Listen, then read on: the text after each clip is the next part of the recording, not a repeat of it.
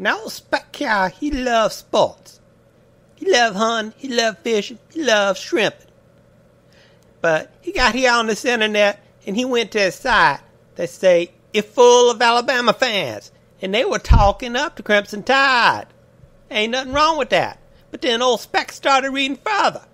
And guess what? Them Alabama fans were actually trashing some of their own players. Players that they say not live up to expectations.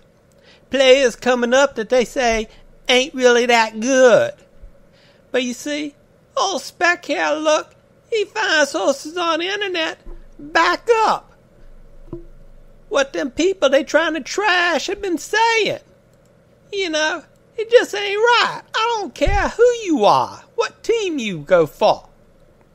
Look, you support the student and academics first, then you go to the athletics and the other clubs, your conference and your division, and then your team. You set a positive example. I don't care what you're doing, because we got to earn the respect of them kids. And if you want to poke fun at one another, hey, why not at coaches? They the one that make the $1 million, and I ain't disrespecting none of them. Because like Nick Saban there, the man's a winner. Been a winner every place he's gone. But in 1 or 2 years, he probably make more money than Bear Bryant made in his entire lifetime. Because, see, back in old Spec day, a coach was just like any professor on campus. They made about the same.